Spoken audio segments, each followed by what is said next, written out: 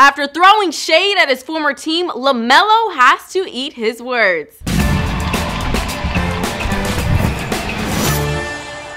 Hey there, welcome to the Fumble here in Los Angeles. I'm Crystal Rich. Stay up to date on the latest sports news and join our notification squad by clicking the subscribe button below, and you can follow me on social media at Crystal Rich.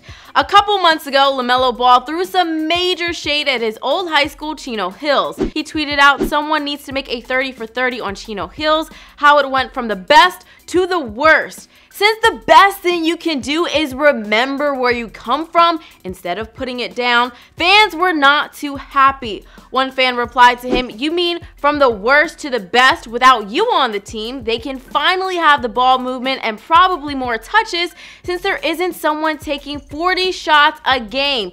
Ouch." Others were a little less verbose with their shade, letting LaMelo's missed dunk by about 2 feet do the talking.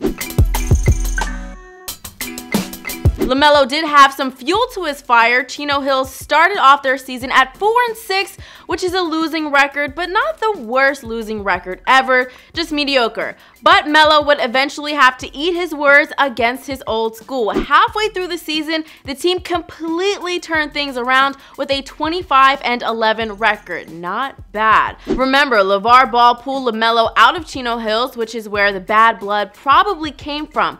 According to the LA Times, LeVar Ball got into it with head coach Dennis Lattimore when LeVar wanted to add more players to his team.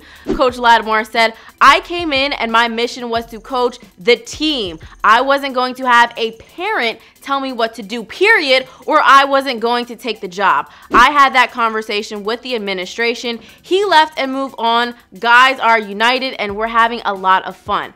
Apparently, they are having more fun than LeVar and LaMelo expected. After everyone counted the team out after losing Melo, Chino Hills is headed back to the state championship in Sacramento after beating St. John Bosco 67-51. Y'all heard it. It sounds like someone is eating their words. One Chino Hills player said, "Everyone doubted us with LaMelo leaving. No one believed in us, but we proved them wrong." Chino Hills hasn't completely rid themselves of the balls though. Their cousin Andre Ball also stepped up for the team, scoring 32 points in their win over St. John's Bosco. Do you think LaMelo should congratulate his old squad after dissing them? Let me know your thoughts in the comments below, and don't forget to like and subscribe. Thanks for watching The Fumble. I'm Crystal Rich.